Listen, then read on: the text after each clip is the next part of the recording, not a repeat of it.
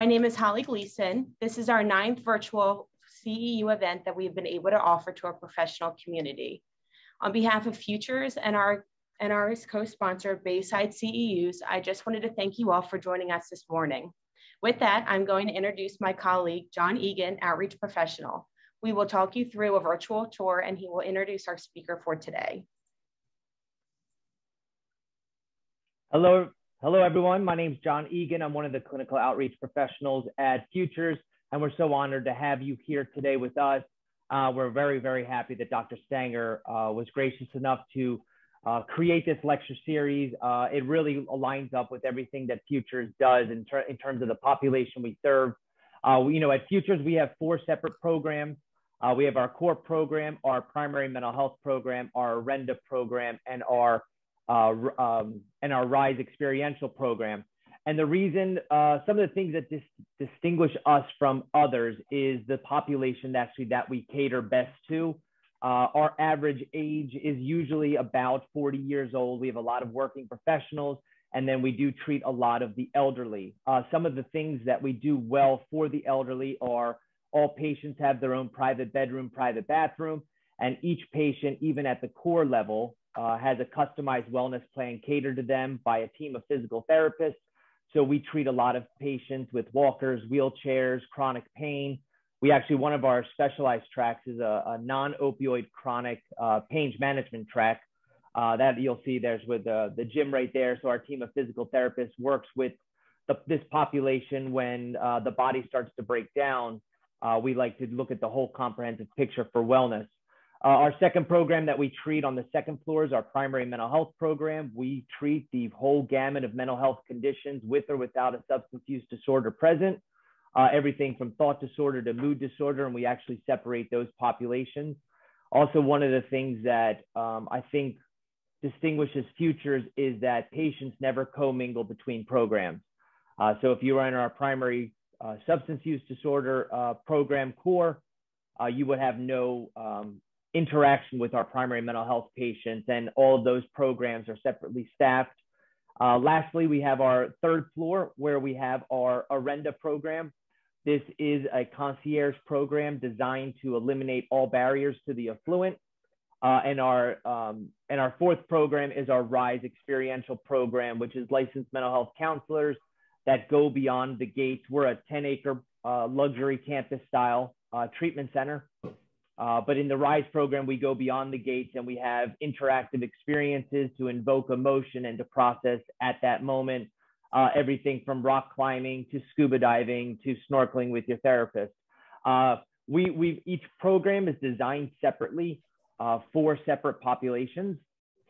And with that, and the program uses special curriculum and therapies. These programs are headed by skilled therapists.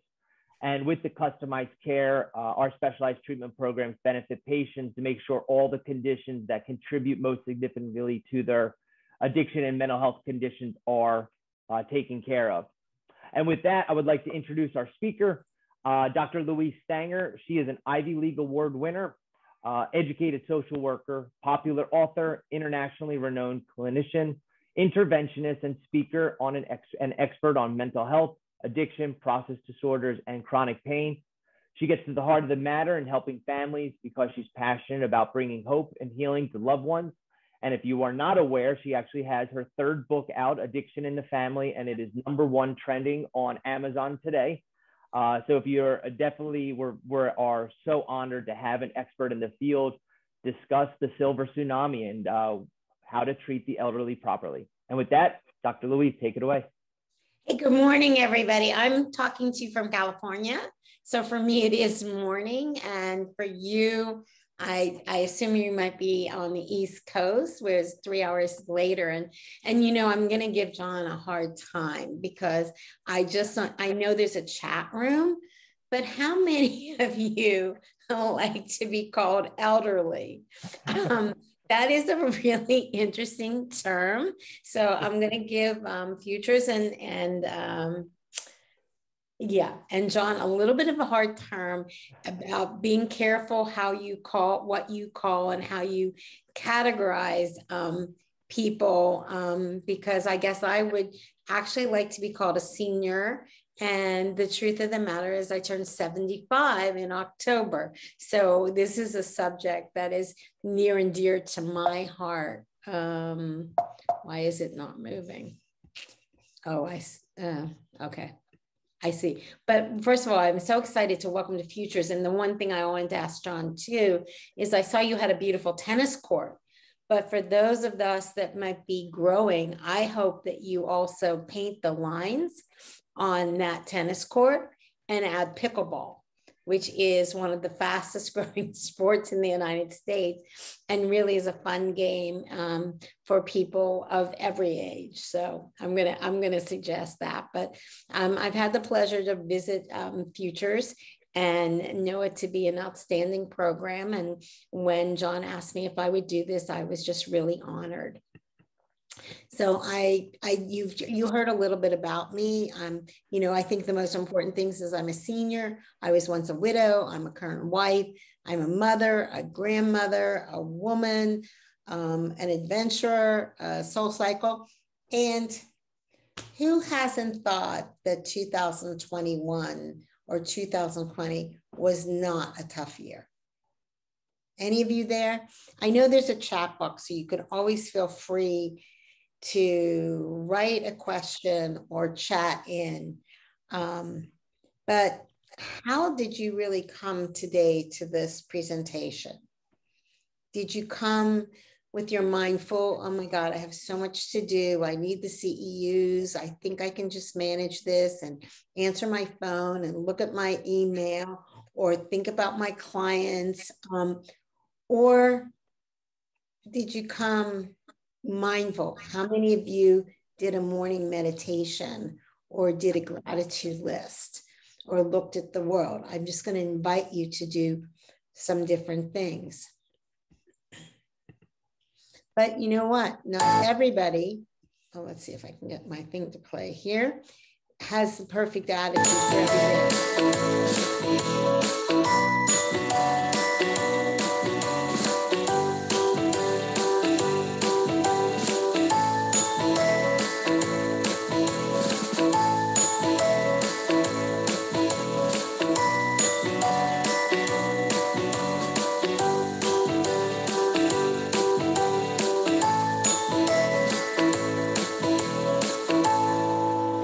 During COVID, I decided it's okay to be grouchy. So if you like, I write a lot of blogs, and one of the blogs I wrote was it's okay to be grouchy, because not every day do we wake up with that perfect smile, and certainly not every day do our clients wake up that way. I want to get out of here, but how do I get, oh, sorry. Hi, in short, one of the major assumptions I have when working with people is it's okay not to be okay. Because when you're going to start entering into the world of anybody, you have to be able to start where they are, and you have to be able to honor what their current feeling is. And, as we grow older, sometimes it's okay not to be okay. And by the way, how old is everybody in this room? Well, I told my age. I don't know if you could write in the chat box how old you are if you're not afraid to, and everything. But how old do you feel? I don't know if anyone's brave enough. I can only see one person in my screen, and she has a lovely purple shirt on. So I'm going to ask her to unmute and tell us how old she thinks she is.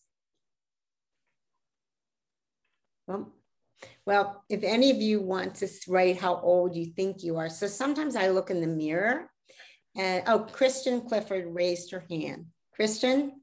Hi. Hi. I'm 40, but I'm having, I can't find the chat. So I don't know if we do have access to the chat, which is maybe why you're not seeing it. Oh, I don't know. If you don't, I can always ask you questions and you can raise your hand or something. That's beyond. Yeah, so we have reactions. I just don't think we have, at least I don't have the chat feature.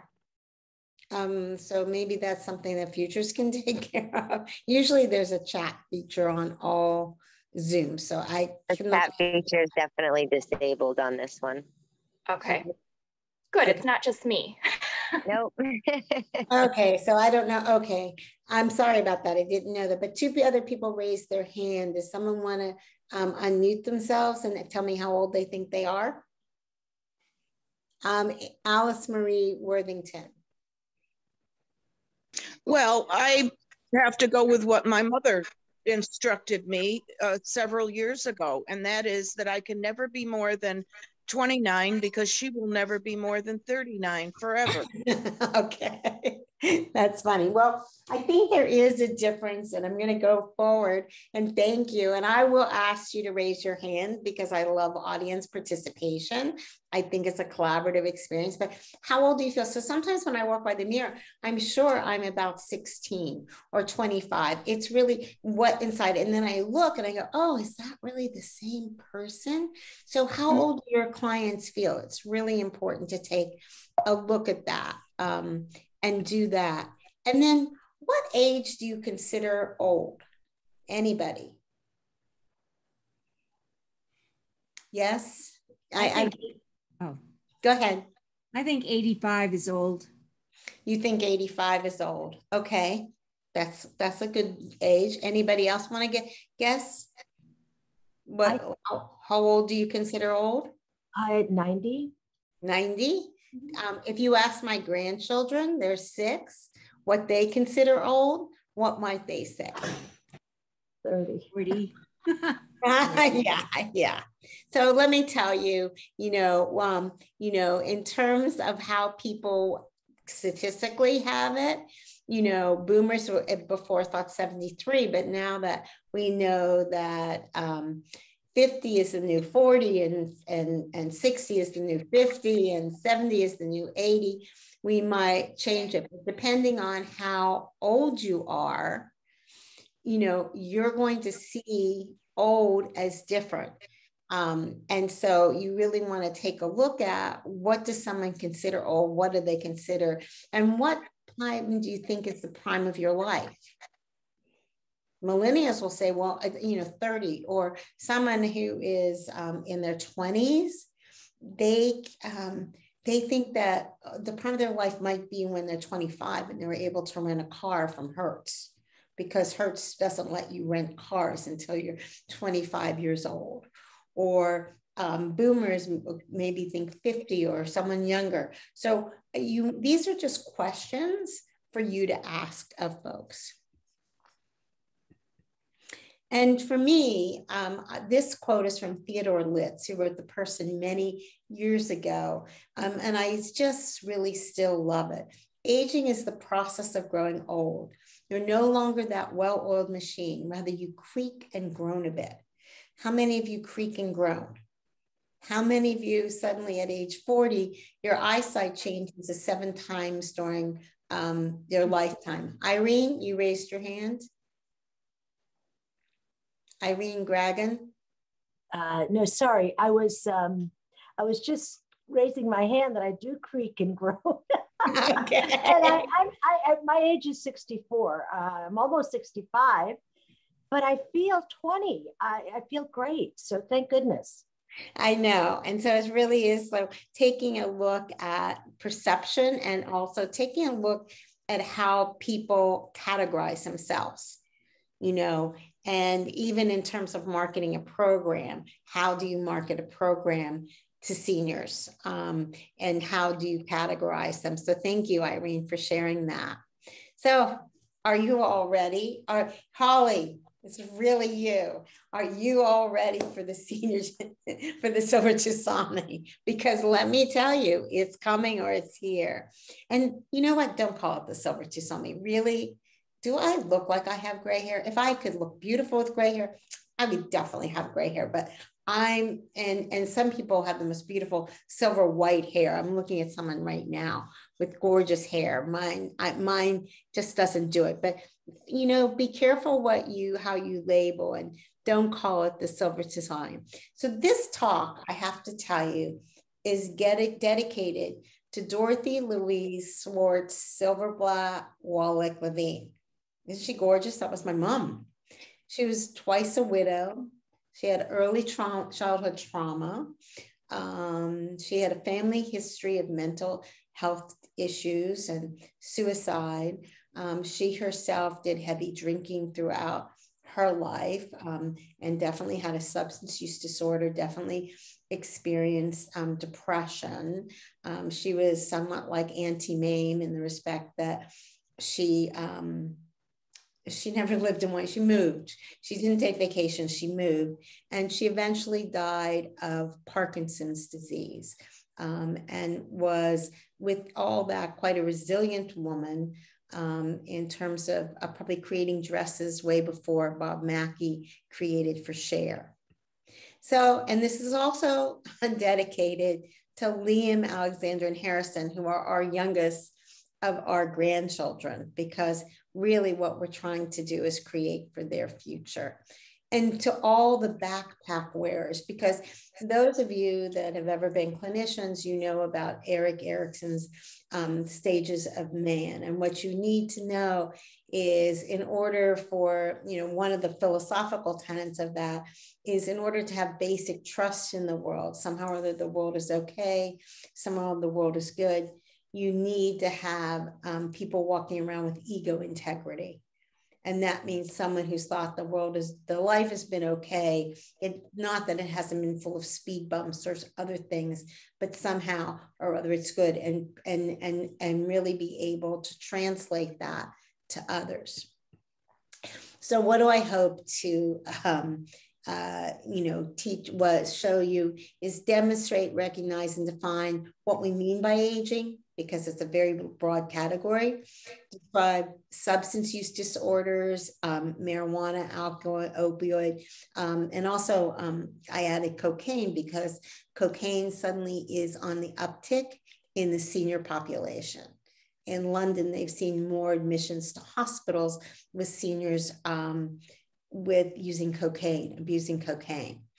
Identify mental health issues, depression, anxiety, suicide, and grief and loss. And then there are other issues. There's problematic gambling, there's financial issues, there's sex, there's scamming, and other physical maladies. And I know that Futures has a chronic pain program, which I'm really excited about, because I developed a chronic pain family program a while ago. But knees, hips, shoulders, heart disease, cataracts, glaucoma, dementia, Alzheimer's, migraines, et cetera, but there are a lot of there are physical maladies which come with aging. So this is a very ambitious talk, I guess. So I probably could do 2 days on it. And I want to be able to identify and describe senior scams, because those of you that are working with seniors need to really be aware of grandparent and romance scams. So what do we mean by gerontology? Senescence means biological aging. How do we age that way? Psychology, what does it mean to get old? And I use the example of Erik Erikson. Sociologically, what networks do we have to engage with as we grow older? Do our social networks narrow and we have to find other ways of doing things? And spirituality, or consistent with one's values? Well, how are we, how do we find meaning in life? And in 2030, 1 in 5 US residents will be 65 or older. And I used to think 2030 was really far away, but it's just 9 years away. So that's a hiccup away. Oh, and you know what, Holly? I forgot to tell you, you are actually going to grow old. So how old are you today, Holly? I'm going to pick on Holly. I'm 26. You're 26, and the world is just like, with this, I was 20 when I got my master's degree, 21. And that quote by Theodore Litz that I read to you, that I actually kept that from there. And I thought, you guys are all smoking dope or something. I'm never going to grow old, and I'm never going to creak, and I'm never going to groan a bit. But here we are. So Holly, I hope that you are excited about the process and embrace it all the time. Look, I'm not even going to go into this, but geriatric care services is $1 billion business, and it's $1 billion marketing business. And of course, Florida has a lot of people that are seniors. It's a highly populated area. But you know what? How many of you have been invited to a pop party? Well, the other day, this is a true story. I was invited to a pop party when I was 72.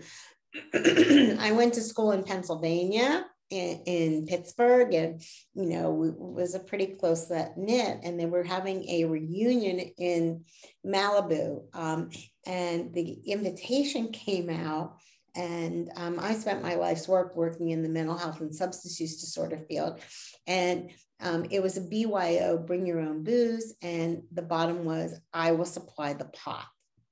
And I thought Woodstock was a long time ago. What is going on here? What's happening? And in truth, Medical marijuana.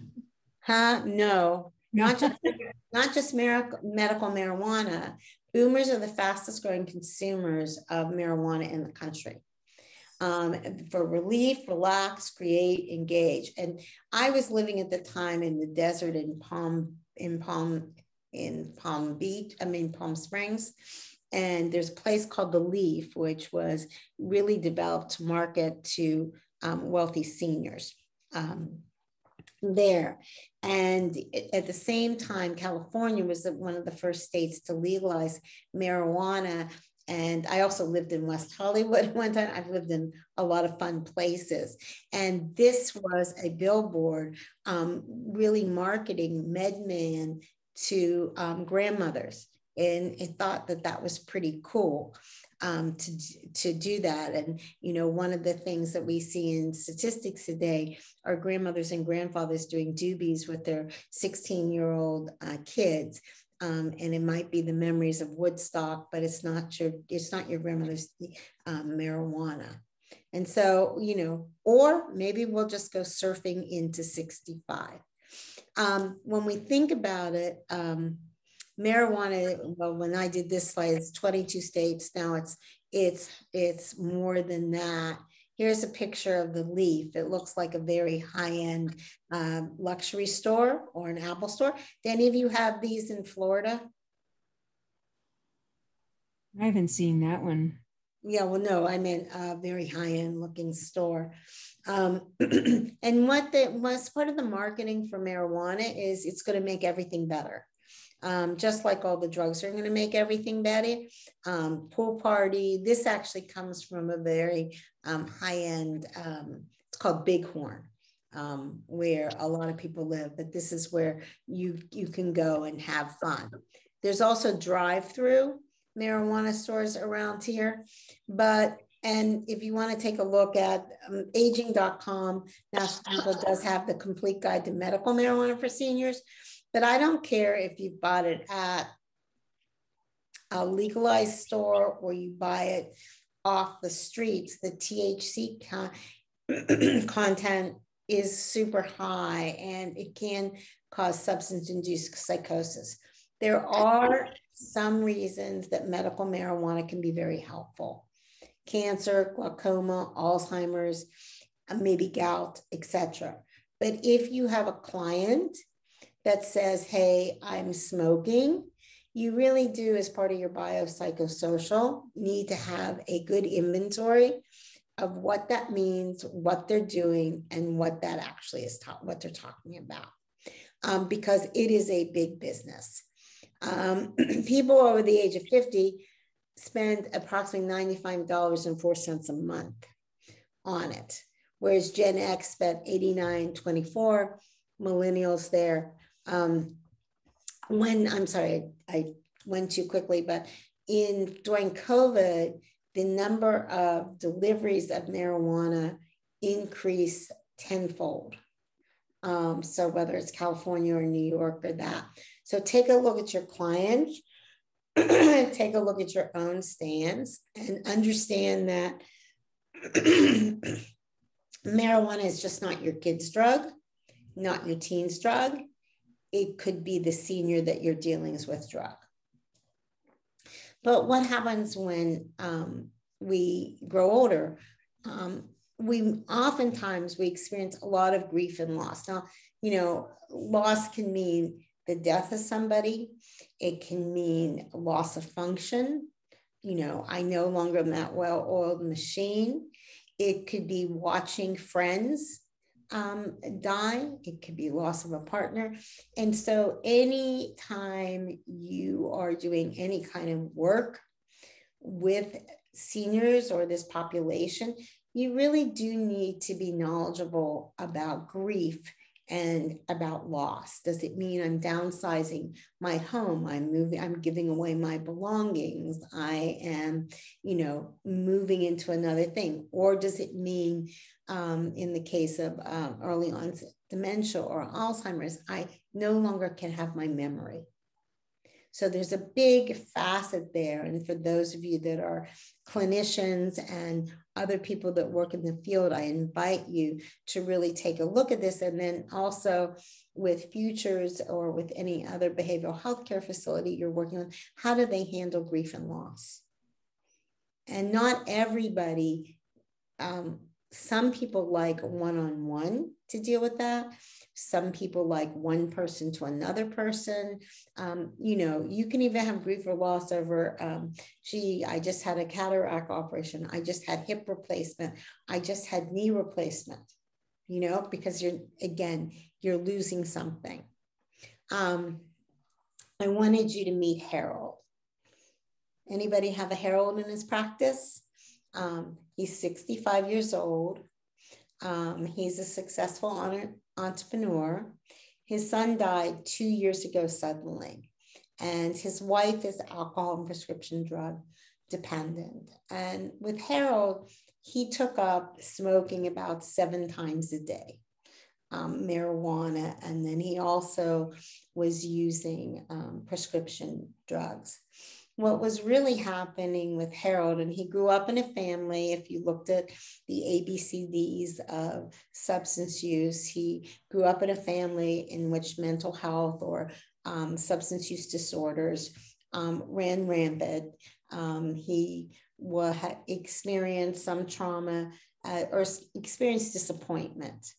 As a young man, he thought he was going to have his father's newspaper business, but instead he didn't. He ended up sort of doing a variety of different things, but he did have resource. He had two children, but his son died suddenly 2 years ago from an overdose. But of course, they really couldn't talk about it. He had been to treatment once before, and they thought he was fine, and their hearts were broken. So when I met Harold, he had actually called me and asked me to invite his wife to change, because his wife was alcohol dependent. She had chronic pain. She had a lot of prescription pills too. But what I realized was I couldn't just send Harold. I couldn't do the intervention until Harold went and got some help himself. So sometimes when you're dealing with families, you need to take a look and you need to explore and say, who really needs the help? The other thing is, how many of you have grandchildren or have clients that have grandchildren? Well, there's a lot of fun to be with your grandchildren. Yeah. But, you have to be very careful about edibles. I mean, I have grandchildren ranging in age from those that graduated college to those that are 6 years old. And, they really like those jelly beans, right? But what happens if your jelly beans are edibles? So, or what happens if your grandson and you want to have that special relationship? Ask if you want to do a toke with them. So I want you to be, and I'm spending a lot of time on marijuana because it's so often not, but you want to take a look at, know the health effects, know the negative side effects of using marijuana when you're working with your clients. So they can do a decision-making wheel, and you can decide whether or not this is something that you want to help endorse or you want to just question. And which leads me to what I think is so important when you're dealing with anybody, but with seniors in particular, and as someone mentioned earlier, they thought 85 was old. You're absolutely correct that there are different categories in aging, you know, from the young old to the old, and all of that in between. But when we talk about it, several years ago, I wrote a Huffington Post article, which really was called More Than Triple Threat. And I have lots and lots of articles and blogs on my website if you want to go, and they're always replayed on Thrive Global. But when we take a look at people, you want to take a look at, do they have any substance use disorder? What is their mental health, anxiety, depression, bipolar, chronic pain, or other physical health? And then do they have any process addictions, which would be deading, gambling, sex? Because you really want to get a holistic thing. And you also want to do an ecological approach and say, what kind of social supports does anybody have? You know, when we talk about alcohol abuse among seniors, alcohol is still the #1 leading cause of death in the United States. Yesterday, though, if you saw the New York Times, you saw that there were more deaths from overdose and COVID than any other time in the history of the country. But 11% of all hospital admissions are alcohol related. 21,000 people die every year over the age of 65 of alcohol-related causes. And the rate of high-risk drinking has shot up 65% in the past decade. And 10 to 15% of seniors don't drink heavily until they're older. So have you ever gone to the grocery store? Trick question. How many of you go to the grocery store? How many of you go to CVS or Rite Aid? These are big trick questions.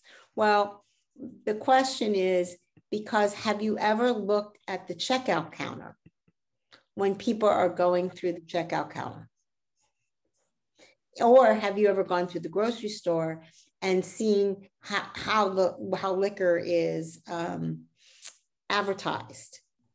So you can tell when you go to CVS or Rite Aid, and then there's someone with a huge bottle, they're huge, checking out, or CVS, or take a look at the stock there. I mean, obviously Postmates and everything you can get now, home delivery. But think about and take a look at, and just, you know, let your imagination go wild. You know, what is it? And the interesting fact is, when you're doing a social history, of course, is 15% of seniors do not drink heavily until they're older. And what was the precipitating factor? So it's not like they started at 12 or 13, then they went to 20, and then they gave maybe a break, and then they went back.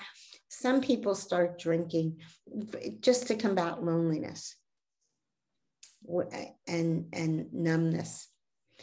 So what are some of the causes? An empty nest. All of a sudden, everybody's gone, and I'm really not relevant everywhere. 43% of all seniors feel lonely on a regular basis. And sometimes loneliness is related to obesity and smoking. 76 million seniors downsize. Isn't Florida, John, the home of seniors? I mean, Florida is a big, big, big thing. And what do I do? What do I do? How do I find meaning? People don't have their jobs. They don't have their identity anymore. If you've worked all your life, and suddenly, you know, people say, what will you do in retirement? Well, there are some stats that if you keep working, you might feel more vital than if you suddenly stop working, downsize, you've lost a spouse, you've lost a partner, and your thing is, so you might turn to substances to help combat your feelings of loneliness. The risk that alcohol poses to seniors is, physically, we have less ability to absorb alcohol and damaging, dehydration, falls. Falls are #1. When you're intoxicated, there's the leading cause of injury among seniors is falls. There are 9 times more falls. And trust me, when you fall, you don't only, you can break a hip, break a bone, memory and loss and impairment. And how do we, you know, obviously any good program is going to have brain games involved with it. Like how many people do crosswords, how many do words. The other thing is the synergistic effect or interaction with other medications. I'm not too sure. Florida has a national bank. So if you go fill a prescription over CVS, it goes into a database that shows that Mrs. C has prescriptions in 5 different places, because I could go from one doctor to another doctor to another doctor, and I could get all kinds of different prescriptions, and I can also get them filled at different places. And so mood disorders, depression, and depression is not pathological. It can be normal, because after a loss of a job, the loss of a child, the loss of a partner, you know, that can happen. When you think about signs of alcohol abuse, you know, there's a lot, drinking alone or in secret. I don't think anybody's going to see me. And I have a lot of mouthwash, so I'm going to go really clean it. Loss of interest in hobbies, changes in personal appearance. You know, is the senior you're working with, are they stop getting dressed, or they're sort of hubbling at home? Or is it tidy, untidiness around the home? Depression and anxiety may be common in elderly struggling. So 21 to 60% of elderly struggle with substances. How many of you have your practices filled with that? And if you don't, you probably will. But I'd like you to meet Sally. So Sally, and every time I talk about a client, it's sort of a composite of actual clients. So Sally, maybe we just moved to I live in a place called Rancho Santa Fe, and I live in a golf club community, which I just moved to in July. And there is a cross generation, but a lot of people that are over the 60, 65 living here. And no, Sally did not come from here. Sally was from the South, and she loved golf, because there she is in her golf cart. But Sally also liked her alcohol. And one day she also thought she loved her granddaughter, who was about 4 years old at the time. And Sally took her granddaughter out on the golf course. But Sally had quite a few drinks before that, and she had a prescription pain medication. And the golf cart toppled. And Sally's granddaughter ended up with a broken arm. And I got a phone call to help the family. And the husband was really angry. He sort of had written Sally off and said he's going to go away and do whatever he wants to do. The daughter was really angry and said, I can't possibly allow anybody to be with her. And so the goal was to invite Sally to change. Sally was a really lovely lady who was suffering from anxiety and depression, and didn't really know what to do with who she is.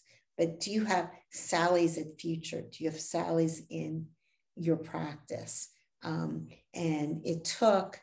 Sally really had a great big denial hat on and didn't really understand that she had a problem. She just thought she was having lunch with the ladies.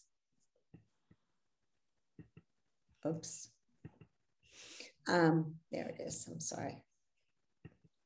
So these are some of the facts for older adults.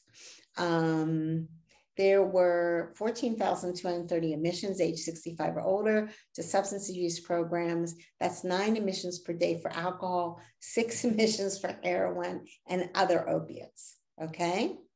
So, And the total number of ER visits for in 2018 was 105,982, and that involved illicit drugs. So this is this is a burgeoning issue. And there, it's grandma and grandpa. So, obviously, can I drink with you? Can I smoke with you? Is this okay? I'm so excited. I'm going out with my granddaughter or my grandson. We can have a little drink, or they're over for dinner. Hey, we can sip some of that good wine that you bought today. So we have to be really, actually teaching our grandchildren how not to enable their grandparents. Okay. It's a whole different prevention campaign as opposed to just grandpa teaching grandpa about that, because there's a special relationship, I think, usually between grandparents and grandchildren. But the signs we've already talked about: chronic hostility, loss of interest. And what are the barriers? Well, sometimes people just say, well, he's been that way all his life. She's been that way all life. Drink is the only thing that's made dad happy. I'm not going to really do anything. Mom is old.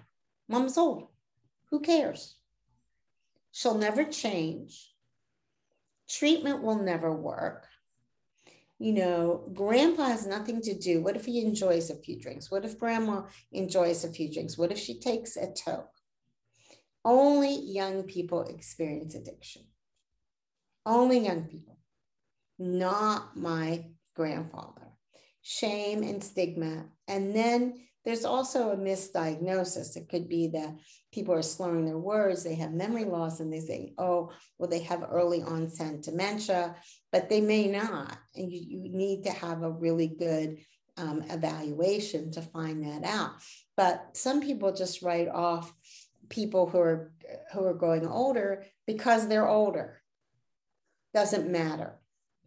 They're never going to change, and it's a lot of work for a family to address this. I think what's really important is maybe there's more women. Binge drinking among older women is increasing faster than in men. How many of you have women in your practices? And older adults are hospitalized as often for alcohol-related problems as heart attacks. That to me is an outstanding thing. And 17 million prescriptions for tranquilizers are prescribed for older adults. And benzodiazepines are the most commonly misused and abused prescription drug. And, I'm just going to talk a little bit about grief and loss and death and dying. I had the opportunity, that would be a whole other lecture, to work in the area of sudden death or interview people who were widowed across the United States and work with the widows with the New York Fire Department in 9/11. But I'm from San Diego, and there was a massive research study done out of UCSD with Dr. Schuckert, and it was the Widowhood Project. And what they found was that when someone experiences a loss, a spouse dies or something else happens, and you go to your doctor, what's the most likely response the doctor does? Someone from the audience. I can't hear you. Can you unmute? Here, I'm going to ask you to unmute sir. I'm going to ask you to unmute there. Yeah, usually prescribe a benzo. That's right. Yeah. And absolutely. And you have a lot of women in your practice, am I correct? Or you mentioned you did. Like 50 men and women, a lot of overpopulation too. Okay, and so the most common thing is but depression or grief and loss is normal, not pathological, and you don't necessarily need a benzo because someone died. And that's another public health harm prevention campaign that your doctors need to know, or your doctors need to be trained in. Folks age 65 and above represent 13% of the population, 30% of all medications prescribed in the United States. That's that. Cocaine abuse, as I mentioned before, is on the rise. In London this past year, they saw a 618% increase. We know that that's outstanding. That comes from the Daily Mall. If you, those of you that are interested in global news, I would invite you to prescribe to DB Resources, which is a daily publication out of London, which covers the latest research in substance use and mental health across the world. And it's actually the founder of it, her name is Deidre Boyd, and Deidre is definitely in her 70s or maybe heading on to 80 right now. So it's an amazing, amazing research publication. But, you know, we also know that cocaine abuse is on the rise in other populations. And what is scary about cocaine, besides cocaine, in today's world? Anybody? Effects on the heart too, medically. What else? Two participants. I don't know who raised their hand, but whoever you... Overdose potential. Huh? What is it? Oh, overdose potential. That's right, because a lot of it's been laced with what? I don't know, maybe fentanyl? I don't know. Correct. That's correct. So, Alice, you wanted to say something? Well, yeah, Alice Marie. I had my hand raised for the other option, but I can talk about this one as well. Number one, to me, in the United States, we have a different perception of age.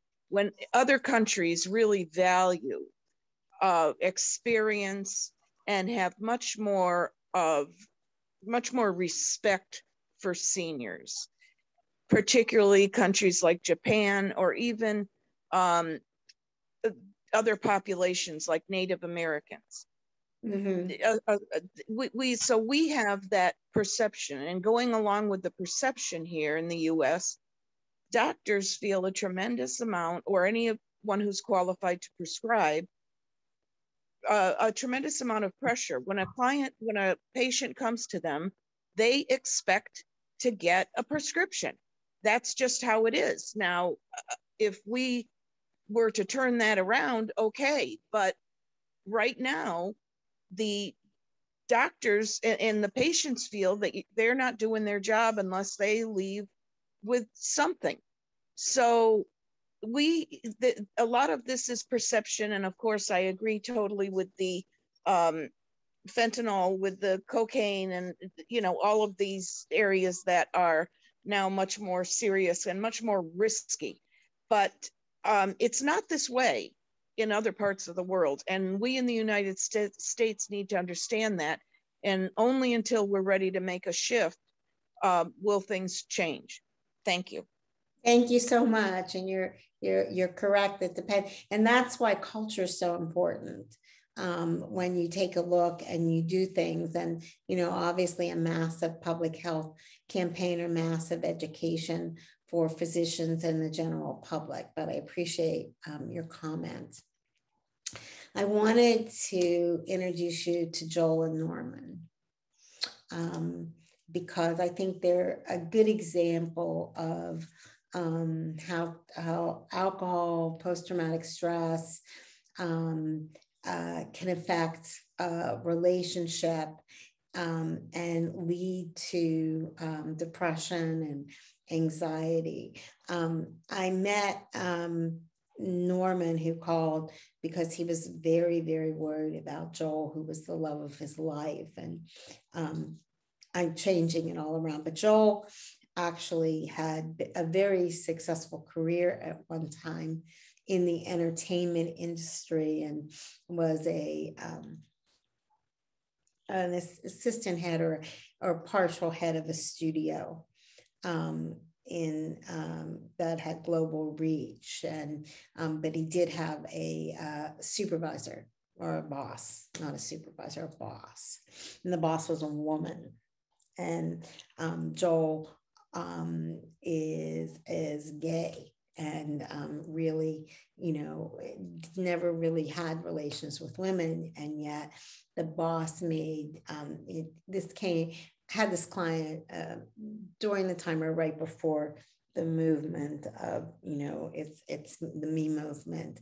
And what happened was Joel was actually sexually harassed by the superior of the studio, and caused him great anguish. His own family of origin background was that he wasn't good enough, he wasn't smart enough, and somehow or other he internalized this. He never spoke up and took action, but he fell in love with a bottle. And he just kept hiding them. They hide all around the house. And Norman, for a long time, he thought the way to solve the problem was to take Joel around the world or go on a trip or do something else, until finally he couldn't. I mean, it does have a happy story. Joel did go to a behavioral health care facility and was able to work through and grieve some of his losses. But this was a very talented man who had given up an entire career as a result of feeling he wasn't valued. In fact, he was objectified as someone. And what do we think about ageism? Louise, can I interrupt for a second? I also have a lot of gay clients, elderly, retired. Sure. And they're heavily into methamphetamine, GHB, yes, and huffing too. Mm-hmm. There's also a lot of that going around down here.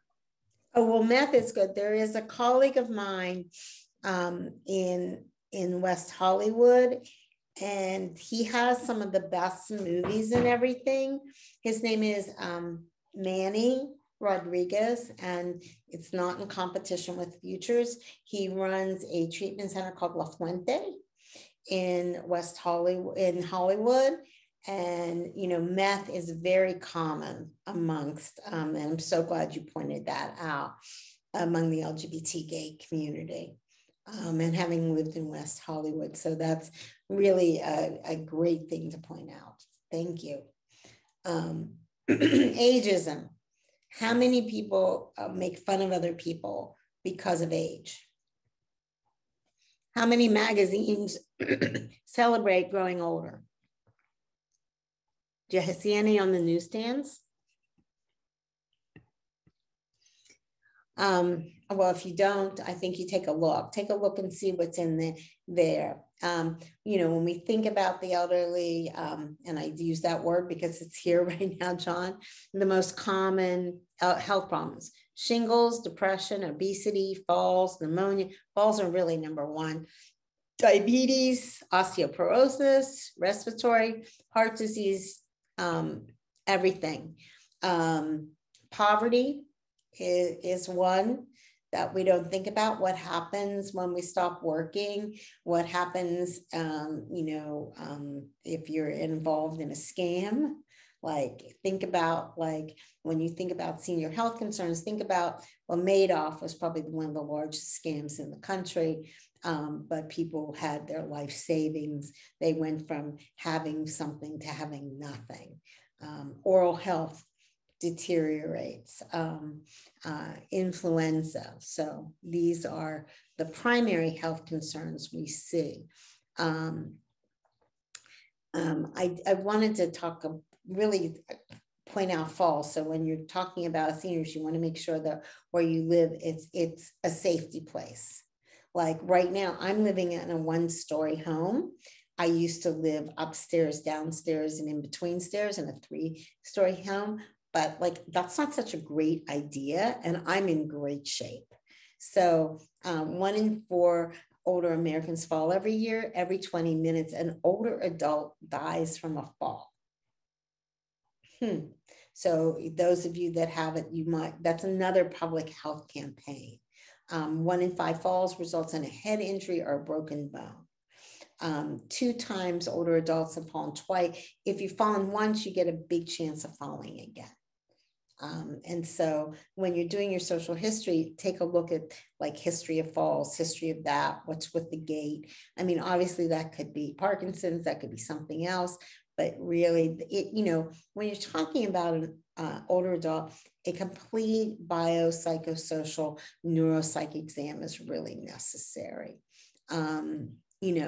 Obviously you all know tips to help avoid falls, wearing the right shoes. I can remember I was a widow and I got remarried, and my husband's mother was 80 years old. True story. And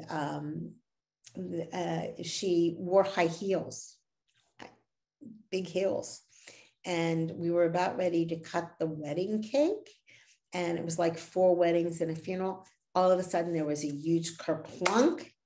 She fell and broke her hip. And she had lived in Cape Coral, Florida, but I was married in La Jolla, California. And for the next 8 weeks, she got to grace herself because she broke her hip in a hospital in La Jolla, plus a assisted living facility to help her walk again. So let's talk about chronic pain. How many of you are familiar with chronic pain and the difference between acute pain and chronic pain?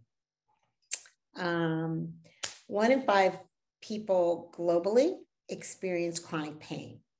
65% of all Americans seek care for chronic pain or persistent pain. Opiates are still the most frequently prescribed and overprescribed. And 70% of all heroin units are started with prescription drugs. But I really want to talk to you about acute pain versus chronic pain. Acute pain is I fall, I hurt myself. It is generally known, it's short, it's well characterized, there's an underlying disease. Chronic pain persists for more than 2 to 3 months. The underlying thing is not really known. And if I want to invite you, I don't have time today, but if you're really interested in chronic pain, there's two resources. One is a video, and it's called Tame the Beast by Professor Lorimer, who's out of Australia, that will teach you that pain, you can't see, hear, or touch pain.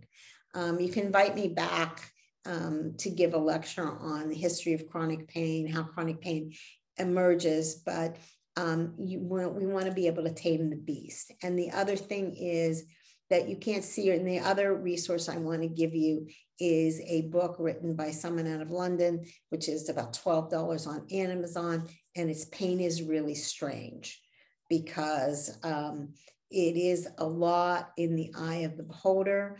And that I'm sure that Futures in any good behavioral health care facility uses the CDC 8 recommendations for how to really address chronic pain, CBT being one of the most wonderful therapeutic strategies, but from Qigong to swimming, to nutrition, to music, in terms of how we actually deal with chronic pain. But I'm going to talk probably about a few chronic pain clients, but I wanted to talk to you about Nick, because Nick is someone that definitely might be a client at Futures, or someone like that at Futures. He's 72 years old. He's a high power executive, still runs a big company. He had a car accident and he hurt his neck. And he has been popping pills, drinking alcohol. He has memory is poor. He's starting to really be irascible with his team, but his team is afraid of him. Why are they afraid of him? Because he's the payer. He's the head of the company. And oftentimes with heads of company or people that have a lot of resource, people get very, very frightened of them and get really scared about having them be intervened on. But he stopped taking his grandchildren out. He stayed in bed. He was very, very angry. And what was really happening is no one had really addressed his chronic pain and correctly. And he just was given pill after pill after pill. And so you have to really make sure you're dealing with someone who has that there's a very robust kind of thing. And the other person I wanted to talk about with chronic pain was Hilda. And I met Hilda, and Hilda had 2 knee replacements, 2 shoulder surgeries. Her husband was a medical professional, and a dentist actually, and she had taken his triplicate prescriptions. And when I met her, she was not able to walk from one end of the room to the other. And we talked one day, and sometimes change takes in between the spaces. And I asked her what she liked to do when she was younger. And she said, I really, really like to go canoeing. And she had daughters that were about ready to get married, and one daughter, and she really wanted to go to the wedding. And so somehow or other, where she was, always did outside adventures, just like Futures does. Futures takes place people somewhere. And today they were going to go out canoeing, and somehow or other, the physical rec therapist was able to take her and put her in the canoe. And somehow or other, her face lit up. And working with a physical therapist, she started walking again. And soon she was able to walk around the property. So walk around the tennis courts if it was Futures or something. And she was able to use some of the strategies, to use a lot of the strategies that are recommended and that were implemented at this program. So she was able to walk, to be with her daughters, and to enjoy life again. And I've seen time and time again stories like that. So it's exciting. When we think about mental health and aging, 20% of all people age 55 or older experience some type of mental health: anxiety, cognitive impairment, mood disorders, depression, and bipolar. And I think that in my work, I've seen depression, sadness be most predominant, and feelings of anxiety. I don't know if you have other experiences with that. The other sad thing is older adults have the highest suicide rate in the country. We don't really think about that. We think about younger. They plan more carefully and usually use more deadly methods. And those over 85 had the highest attempts. So someone earlier today said, who is old? And they thought old was over 85.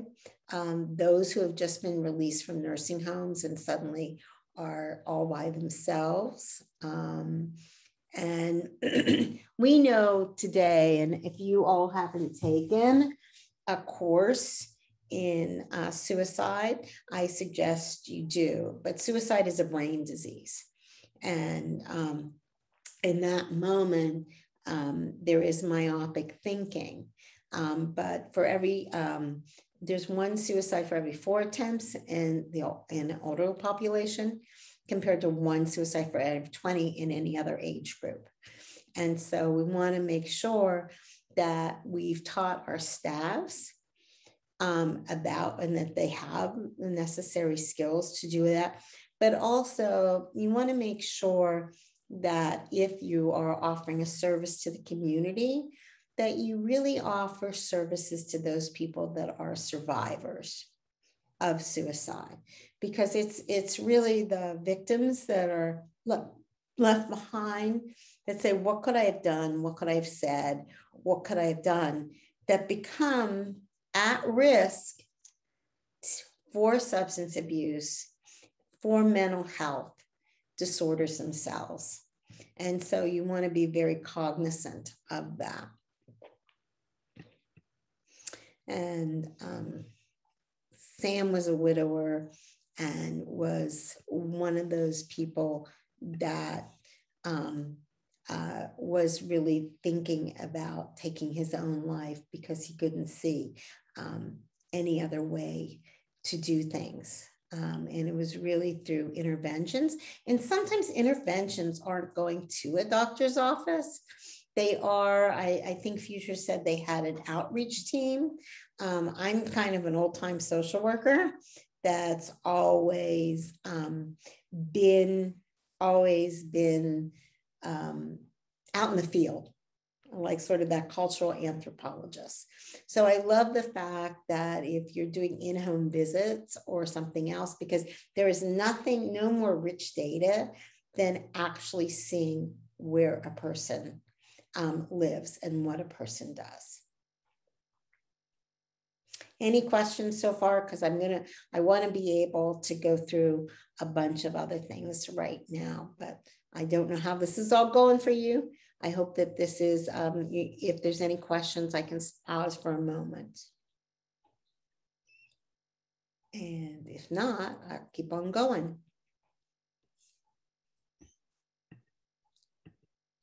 Well, I'm going to assume that there are no questions, so I'm going to keep it going right now. Just want to make sure.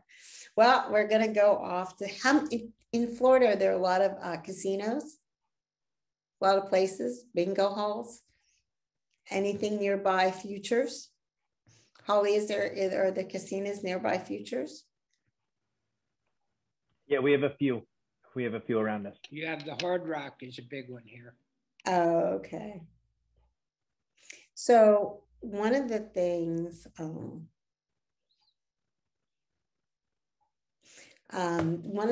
is gaming centers are the new senior centers. And make no mistake of it. Casinos, if you go to a casino nearby, they'll supply scooters, wheelchairs, oxygen. Some have diabetic needles inside. I mean, maybe I've only lived where there's a lot of casinos, but you know, the deserts. But what are the good things? They remember my birthday. They're going to send me a birthday card or give me a free dinner. They're also going to provide entertainment, connection, and food. I can go to the local casino and they're going to welcome me. They say, hi, Sally. They're even going to come pick me up from where I live. And they're going to provide distraction from what ails me. They also allow for excitement and sense of belonging. And just the way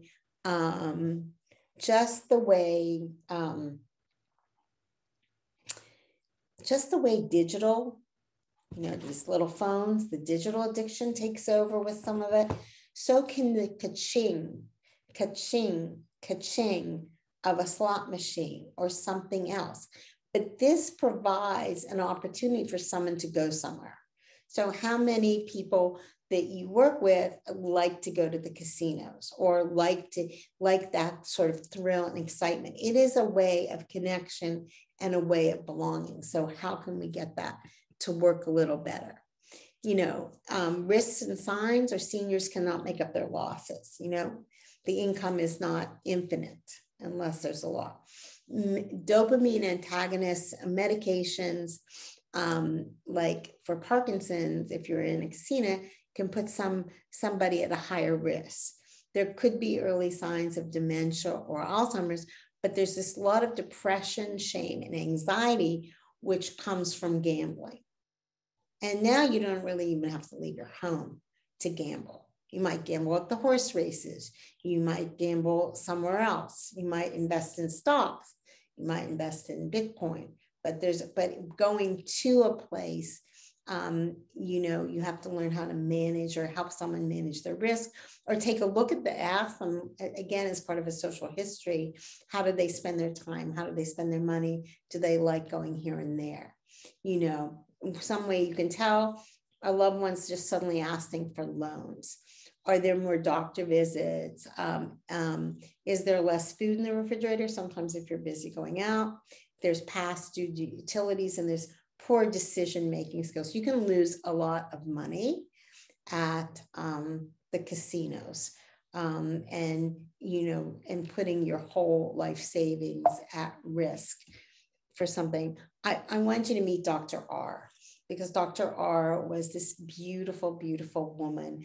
She was a trained medical doctor, grew up in India. She had a divorce. She had a daughter that was actually going to be going into counseling, and the daughter called me because Dr. R suddenly had no money. Her life savings was dissipated, and her life savings was dissipated because she spent so much time at the casinos.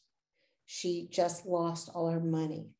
On doing a complete neuropsych eval, it was determined that she was on a stage of early onset dementia, and her faculty. So that's why it's such a good, you know, so important. But she had been taken up. The marriage dissolvement was very hard on her. Leaving the hospital, which she loved to work at, was very hard on her. And she found solace, connection. They said, "Welcome, Dr. R. I'm so glad that you're here." They were trained to really welcome her. And so, you know, it was the thing, what was so helpful for Dr. R was, you know, taking a look at her, getting her a good physical, helping her family understand that she's not a bad person. She has a disease, and helping her thrive for however she was able to thrive. And I think that's the most important thing. And I want to talk, has anybody ever had a client that's been scammed? A year ago during COVID, I was invited to sit on a national board, and I felt really honored. It was put together by the AARP and Pioneer Research Institute, and they gathered top minds in the country. I was one of the few clinicians that was taking a look at what are the characteristics and what is the impulsivity of people that are being scammed, and took a look at some of the scams that target the elderly. And I thought this was really, really important because, you know, one of the things you want to take a look at is how are people, and you might get phone calls like this. So there's all kinds of scams. The top 10 are someone calls you up and impersonates your social security, needs your number, etc. You know, how many of you have if you can help your seniors undo the robocalls or the unsolicited phone calls. There's sweepstakes scams. I just want a sweepstake. Romance scams I want to talk about. Computer tech support scams. I mean, how many people, you know, there's something wrong with your computer and you need to re-up this. And the grandparent scam I also want to talk about. There's the IRS impersonation scam. There's identity, debt, and of course there's elder financial abuse, which could come from a family member or something else. But the average loss in scams targeted seniors is 16,700. Do you know anybody? Have you ever been scammed? If you have, you're not alone. That's all I want to say to you. Scams are costing about $36.5 billion a year. And they use misleading tricks to seniors to trick them into financial mistakes, fraud, conning seniors into sending money or sharing personal information, trust, taking advantage of a trusting relationship to scam money from seniors or others, $6.7 billion. The top senior scams are grandparent scam. Has anybody, client, ever received a phone call? They're so convincing because you love your grandchildren, and they'll call up and they'll say, Skylar's in trouble. He's just been arrested for doing something or other. And I represent A, B, C, D, and E police department. And you need to bail him out. He doesn't want to let his father or mother know. He only wants to talk to you. And then suddenly you're talking on the phone with someone now you really believe is your grandson. And you're talking to him. And the next moment, the people are saying, well, we can avoid him getting into trouble, but you need to go to Best Buy,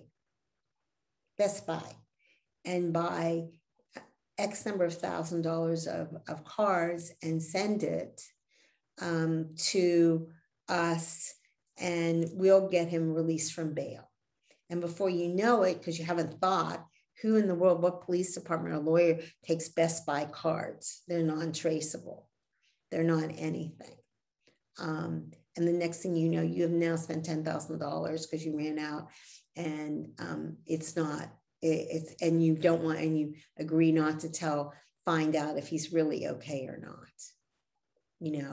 but, and I'll talk more about romance scams also, but, there's this insistence to keep it a secret. Don't tell anybody. And there might be misspellings or poor grammar or anything. And if those of you that are dealing with seniors, that people are very vulnerable, especially when you're lonely or you have an impulsivity in a nature or even a history of substance abuse in your family. It's sort of that, they found there was that impulsivity. There's online dating scams. Recently, I got a phone call from someone whose mother had spent $500,000. $500,000. I wish I had $500,000 and sent it over to and had also traveled to Dubai. But there was no one there to give someone money because they were having a love affair with them by phone. But and also I've dealt with gentlemen who have an online love interest and they ask for money, but they always are coming over, but they never can make it to the United States. Do any of you work with clients that have had online scams? I see someone shaking their head. Yes, you do. And so that becomes really really tragic because there's so much money at stake and families are really angry. Trust attorneys are really angry, but yet one has to really be able to stop sort of the fantasy and gently allow this person to still save face. Another scam, which is really popular and it's hard to tell, and that is when probably the worst scam in the world is when you have someone who you're close to, and this is usually what happens, and they ask you to invest money with them. And because they're close to you, you know them, you think that's a good idea. And again, there are two classic ones. One was the Madoff scam, where Madoff had millions of people invest with him. A lot of people lost their money. Another one was Equitas, which just settled. And Equitas was Corinthian loans. And a lot of people had financial planners that they thought were the best friends, and they knew that it was going under and still took their money. And so when it's a scam where you know someone or know a family friend, there's a great deal of pain and embarrassment, like how did I not know better? Online dating scams are usually, parents are very secretive. They won't tell their children that they're doing this. It's as secretive as using alcohol or other drugs, but it is something that I think as clinicians we need to be really mindful of. And the sweetheart scam, you recently retired, you don't know what's going on there. And this is a way that, God, there's someone willing to talk to me. Again, there's someone willing connection.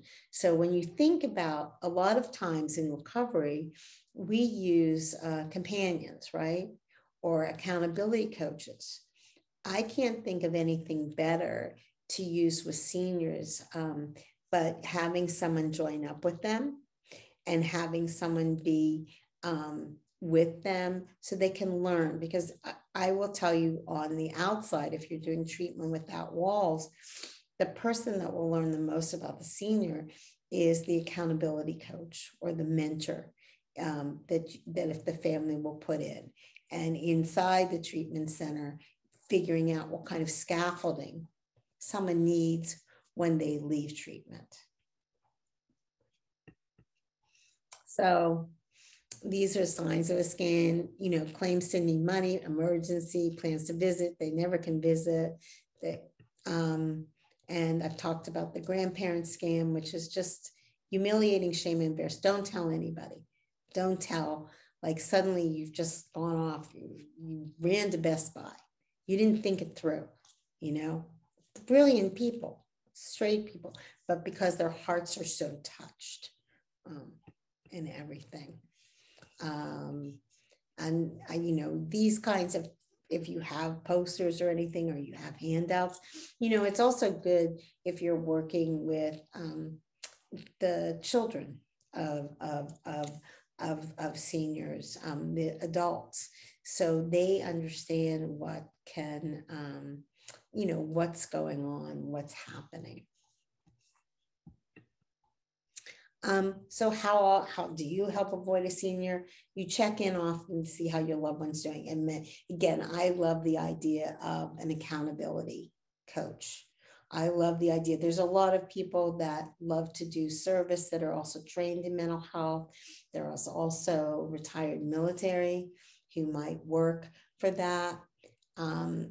Educating your loved one about the risk for fraud, making sure that their money is secure.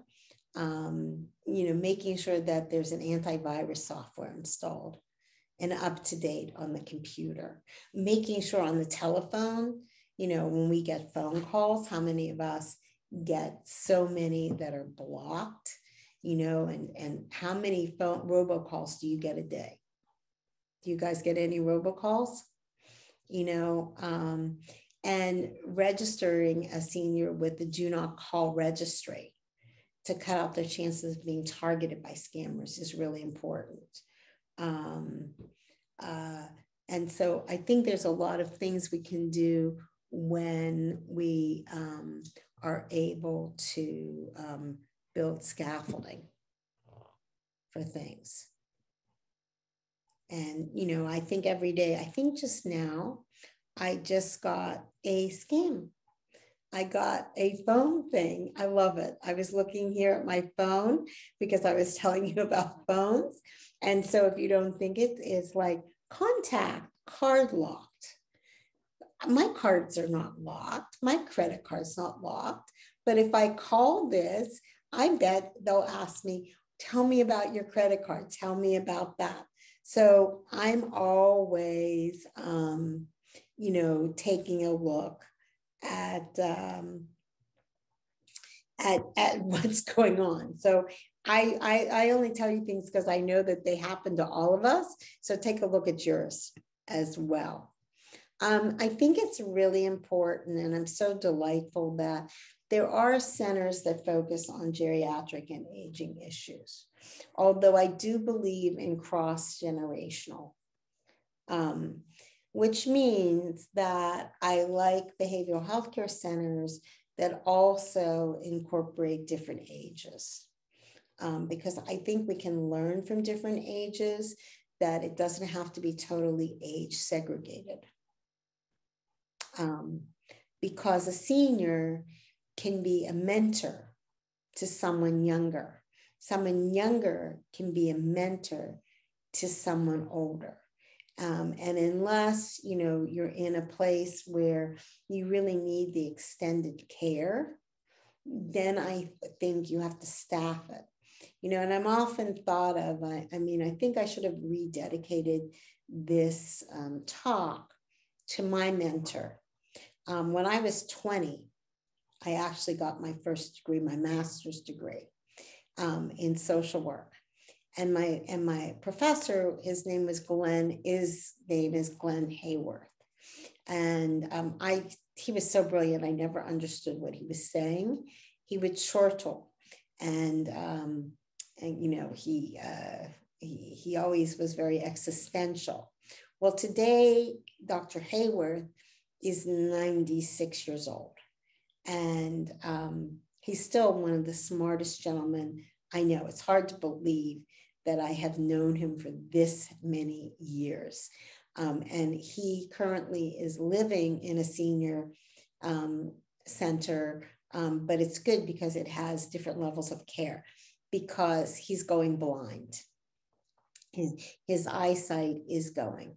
And yet what gives him richness and being is at the center is the staff. There's someone who does philosophical discussions.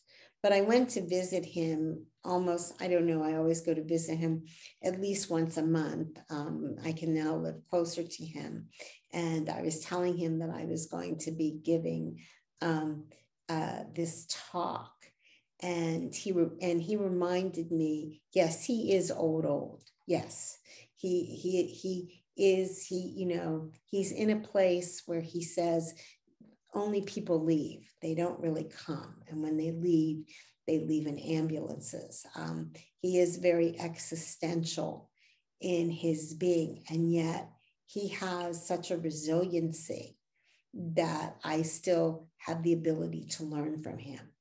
So I guess my message is that he reminds me how much we can learn from those that have lived life to the fullest. Sex is not dead when you age, okay? I don't know how it did that. The other day, I must be doing all these things in preparation for our talk. So I moved back to San Diego, and I've had 4 live births. I had 4 children. My 3rd child died of sudden infant death syndrome. But I moved back to San Diego, and I said, oh my gosh, I need to go see a gynecologist. Oh my goodness, yes, people older still see gynecologists. And I went, and one of them that had delivered my 4th child, so he was a good 15, 16 years, was still in practice. So I went to visit him, and he said, you know, you're probably the oldest living person I have in the practice. And he pulled out a little black book, which before computers, this practice used to keep track of people when they're having babies and the due date. And I saw all 4 of my children in this little tiny black book. But we talked about sex and aging, you know, because sometimes people think that once you're of a certain age, that's not really important, or that's not there. But certainly that is important. And I remember going to Ocala, Florida, in a senior center that had the highest rate of STDs of anywhere in the country. And that's because nobody taught anybody about, you know, sort of safe sex. So, you know, that's a conversation that is a fun one to have with whoever you're working with, and know that it's okay, and maybe you can learn a tip, or you can have a tip or 2, but don't be afraid to talk about it, and don't consider just because someone's older that they have no fantasies, that they don't think about it, or whatever they do. You know, what I really want all of you to do is take the lead, get active, get inspired, and get involved. Become the leaders in your community, and not just as an individual practitioner, but be a voice. Because I'm picking on Holly because I can see her in the thing. What Holly doesn't know is she actually is going to one day be my age or your age. And what kind of world does she want to create? And the beauty is that she has an opportunity. Or John, who we met earlier, he too is going to grow. And while people think it's really important to create centers or behavioral health care for seniors, what kind of care do you want? What do you envision? You know, when you think about successful components, you think about finances, activities, preventive health, spirituality or being consistent, self-worth, you know, how do you want to live? Where do you want to live? Where can we live? Do we want to live in age segregated housing? Do we want to live in different levels of care? Or how do we incorporate cross-generational into that? You know, when we think about successful aging, we talk about minimizing risks of disease and disability, continue engagement with life, maintain positive spirituality, maintain physical and cognitive functioning. So, I mean, that's what we mean by successful aging. Keep doing that wrong. You know, what kind of evidence-based strategies do we use? Everything from, and those are all acronyms, ACT, MI, SFT, CBT, exercise, mindfulness, nutrition. You know, we optimize physical and cognitive mental health, facilitating social engagement. Chronic pain has 9 different things. You want to build on strengths.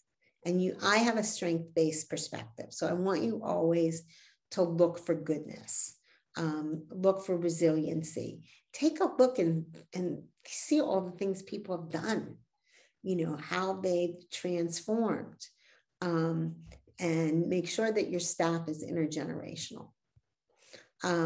Acknowledge accomplishments, enjoyment, financial, physical appearance, productivity, you know, and again, I guess it's really a multimodal approach. I think I'm going to head on to ending because I know that there are questions that people are going to have, but I want to end. This is my first book I wrote, which is now, and it was a memoir. So if you want a memoir to read, just be sure and get it. It's called Falling Up. But I want to invite you to allow yourself for a time for laughter, a time for tears, a time for joy, for creativity, for forgiveness, for moving on, for starting over, for making amends to yourself, to others that you love, for coloring outside the lines, for staying curious,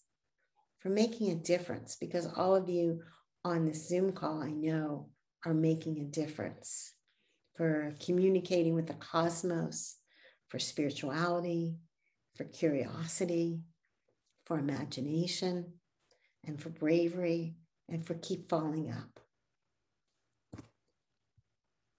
So be visible, vocal, and visionary. So I'm going to stop and see what questions you have or comments. And, you know, I just want to thank you. I always wish that I could be in person, because I think sometimes it's just so hard to be on a Zoom. And I can see your beautiful faces like Hollywood squares. So any concerns, questions, tell me what you do and how you are addressing this population, because we can learn from you. The gentleman with the white hat cap, I see you. I don't know what your name is. You want to unmute yourself? Yeah, my name is Jamie Guerin. I'm here down here in South Florida. I have a lot of elderly gay population, plus also straight people. But a lot of the stuff that you talked about definitely resonates. A lot of them, one of the things I'd like to ask, I don't know if you can talk about that. I know you talked about grief and loss, but when you lose a partner, especially in the gay population, because they don't have a lot of family. You know, when you're a grandparent and you have kids, you have somebody, especially with the holidays coming up, you know, and you get older, you lose your friends. So I don't know if that's something that you can address or anybody else wants to talk about. Well, I think that's a great question. And that is whether it's inside the gay community or somewhere else. A lot of times you don't have family. And last year in COVID, nobody had family per se, because just think about the isolation. But I think that if there is, and I don't know where you are, I know when I lived in West Hollywood, which is actually obviously a very gay friendly community, and obviously had a lot of outreach workers, and obviously had a lot of ways of bringing people in. Sometimes in my experience working with death and sudden death, sometimes it's just one person reaching out to another. It's not that they need to go to a group, but I think you're absolutely, correct. If there is no family, there is no children, but did they build a social network of friends? And if all their friends are gone, then how do we reconnect them with someone else? Great question. Anybody else want to? One of the things I did was I had a common thread among many of my clients, and they all mentioned the word dread within a session. So I started a group. I comically, or kind of in fun, called it the Dread Group. And it was an opportunity for, older men to meet other men, and then they could go out and socialize if they wanted to, or check up on each other. There was one guy, actually, he drove his friend or his new friend to his doctor appointments, because how do you get to someplace if you're sick? You want somebody around to help you out, so it was a great experience. It lasted about 2 years, and people kind of dropped off, so I've stopped the group. So, but I think that, you can check with centers or somewhere else, even people, so I think that that's great that you did the group, but I think also if there's any kind of center around, you can do work with them as well. I mean, there's a lot of that is pro bono. Anybody else? The gentleman, I don't know, he's right below you on my screen, but I don't know his name. Anyone else have anything they would like to share or ask questions? Dr. Stanger, hi, it's Johnny.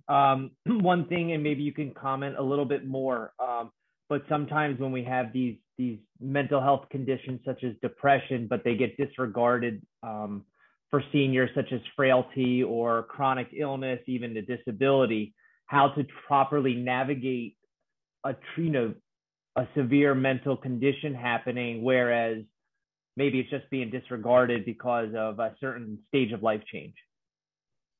Well, I think that what I talked about before, John, was, taking a look and saying, oh, there's nothing we can do, because when you say stage of life change, can you clarify what you mean so I understand correctly your question?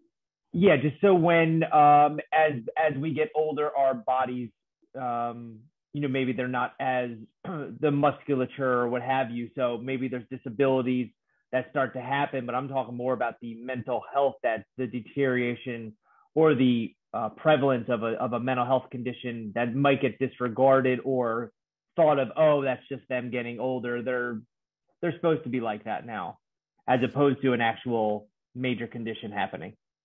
Well, I think that's the part of taking a look at who the providers are, and also a family, because as I told you about, a lot of times people want to write someone off. I mean, I get a lot of phone calls, and sometimes I'll say, well, we can't do anything about them. They're just too old. We can't help. I remember a woman who was in her 40s calling me about her mother who was alcohol dependent. And, she did call me because she was curious, but then she said, well, I really can't do anything. She's just too old. She won't change. I don't want to spend the money.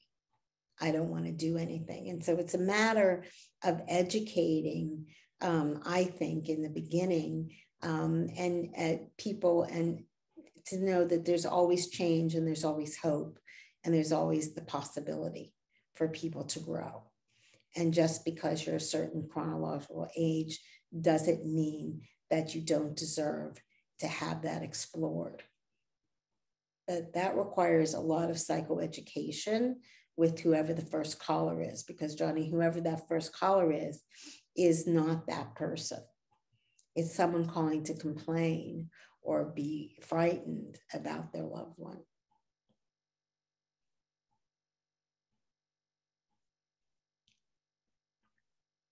What are your practices like? I see that you're all here, and what wisdom would you like to add to this discussion?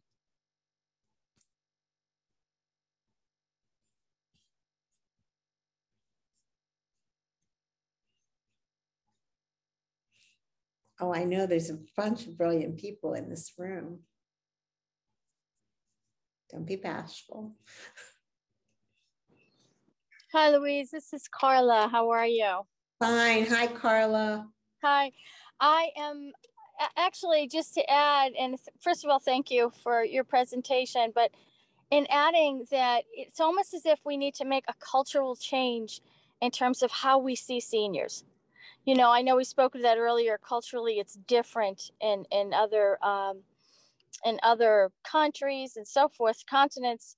But here, it's just it's depressing how we do see, you know, how we treat our seniors. So, in a sense, I'm all for looking for ways that we can just change the mindset of the masses when it comes to caring for our loved ones and seniors. Well, I think it starts with you. I mean, when I say visible, vocal, visionary is who wants to start a magazine celebrating seniors and make sure that it gets on Hudson News in every airport in the country. Who wants to talk about resiliency? Who wants to not just give everybody a pretty picture? Who wants to teach others about chronic pain, or even the scams, the scams are really prevalent. I don't know how to tell you, and everybody is very vulnerable for those because of loneliness. You know, it's not as, sometimes people think it's really sexy to talk about failure to launch and, you know, children, because they're our future. But, you know, when you think about the population, it's incredibly large. Thomas, you raised your hand. Someone named Thomas wants to. Yeah, thank you. It's really Tom, but I don't know how to change it on there, but thank you. Oh, okay, that's okay. Thank you, Louise. Great talk. I mean, the title of the seminar is what got my attention on the email, and just, I've been practicing 36 years, and I just turned 60 this year. So as I kind of have worked in behavioral health and specifically drug and alcohol, I just have, as I've gotten older, I've dealt with the population. So now I'm in my senior years, and you know, my practice is, so I do two things. I have a private practice, and then I'm with a company called Ethos. And what I do at Ethos, and it was a bit of a pet project the last 2 years, was I do the primary alcohol group, which tends to be people 40 on up, and a lot of people in their 50s and 60s. And it's interesting when you said about falling. I just put somebody in treatment, and she was 75, and she fell down the steps and cracked her eye socket. And that was actually the issue that finally got her into residential rehab. So I'm so glad you covered that. And also the, you know, what James said too about grief and loss, because it's amazing, you know, the older that a lot of my clients get, the more they kind of, their friends are passing away, and or a family member's passing away, and they just, and you're absolutely right, they just go to their primary care physicians, who a lot of them are older folks too, and they'll give them a benzo. And even people in recovery, you know, long-term recovery, they'll be dealing with one of those issues you mentioned, and they'll go to their physician who they trust, and they say, yeah, just take some Xanax or low dose Klonopin. And that's how you can kind of,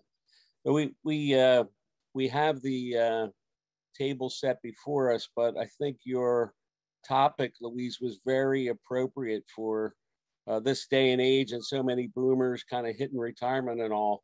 more than ever, my private practice, I've had more seniors just kind of come into it, and maybe they drank pretty successfully most of their life, but when they hit retirement, man, they were just hitting it heavy. So thanks so much. Thank you. And what part of the world are you from? I'm part of the world called Philadelphia, right outside Philadelphia. So I grew up in Pittsburgh. So I hear that there's a twang, by the Oh, way, is it? that you can hear in from old times. But, you know, I think so thank you so much for sharing that. You know, and I think that we have an ethical obligation as individual practitioners and as groups to do that, and also, you know, to lobby in Washington as well for this particular population, and to join different groups to make a difference, because it will be, you know, 2030 is not that far away. And when I think about the number of people that will be over the age of 65 versus the number of, well, the people that are 5 are going to be, you know, they're going to be the teenagers now. There is a real need for services, and services that really, you know, start where the client is, but also value integrity. So even if you had time for groups or narrative, you know, everybody has, obviously I do a research methodology called portraiture when I'm inviting people to change in interventions, but, you know, everybody has a story, and being able to record oral history, or even having a family, like, let's tell a story, because we know in this digital age, everything's stored, like the photos are all stored now digitally, but being able to tell a story. So even if you had an assignment for like the seniors you work with, why don't you record, because everybody has a little phone, your story, so your family or others of the same ilk could learn from you. So, you know, for, you know, the gentleman who's working just with a gay population, have them record their story, do a writing, record their story, so that there can be this history, oral history. Many museums do that as well. Are there any other questions, concerns? You're such a wonderful audience. Very kind.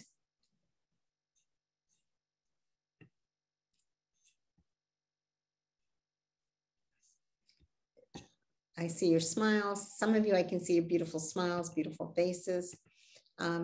If there aren't any other questions, I really want to tell you how much I appreciate being with you. How much, if you want to get a hold of me, I don't know if I even have a slide for that, but you make all the difference. No, I don't. If you want to get a hold of me, I do have a pretty robust website. It's called allaboutinterventions.com. I do blog all the time on a variety of different topics. You can sign up, and I have written about 3 books, but I still do several different things. I teach all over the world. I do complicated mental health, substance abuse, chronic pain, invitations to change, which I call interventions. All over the world, and I do solution-focused family coaching. So it's an honor to be with you today, and feel free to reach out in any way you want to me. Oh, my phone number is 619-507-1699.